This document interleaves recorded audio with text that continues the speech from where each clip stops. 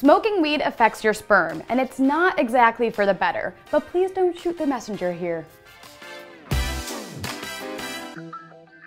Welcome to Marijuana Morning News. I'm Brooke Bergstaller, and I hate to be the bearer of bad news, but several studies have suggested that cannabis does in fact affect the overall health of sperm. A 2015 Danish study of over 2,000 males between the ages of 18 and 28 found that those who smoked cannabis more than once a week had 28% lower sperm concentration and 29% lower total sperm count. Those who used cannabis more than once a week alongside other recreational substances had a 52% lower sperm concentration and 55% lower total sperm count. But why is this happening?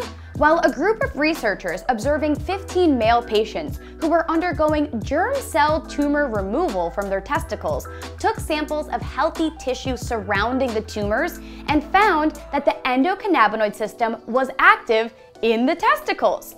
Meaning, endocannabinoids like anandamide or phytocannabinoids like THC and CBD are synthesizing and breaking down within the testicles. What's it doing to sperm? Okay, scientists aren't positive yet, but the idea is that too much cannabis can overload the endocannabinoid system in the testes and affect human testicular function.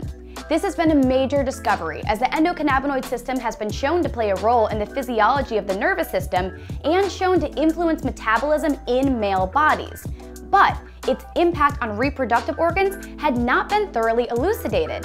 Now it's pretty clear that the endocannabinoid system is an important component of male gonads, similarly to the female reproductive system. All of this is not to say that cannabis use will decrease fertility, more that cannabis does in fact have a definitive effect on sperm.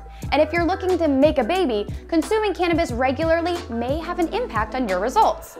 Now, what are your thoughts? Drop a comment below, and thanks for watching Marijuana Morning News. Follow us at Advanced Nutrients Official. Have a beautiful day. I'm Brooke Bergstaller, and I love you.